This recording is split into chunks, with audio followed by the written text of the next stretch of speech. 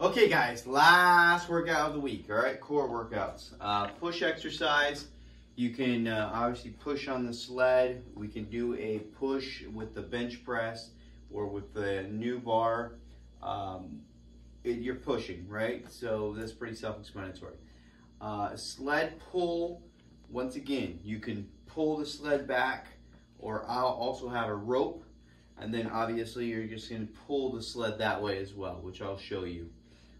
Moving plank, you're in the plank, and then, you know, pretty self-explanatory, but, you know, you're rotating up to the side,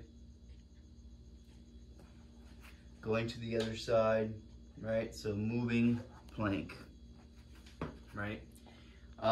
Cable kick, that's where you put this little cuff on your ankle, like so, and either you're going to, so you're kicking in front of you, right?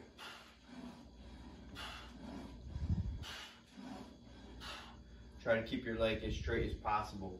Now if that's too hard, you can hold on, and obviously you can do backwards as well, right?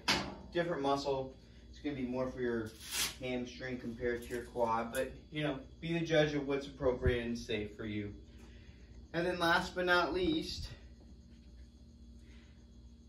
grab some nice kettlebells and then squat down really low and actually sit down, right? And there's different versions as well. Like you could do one, right?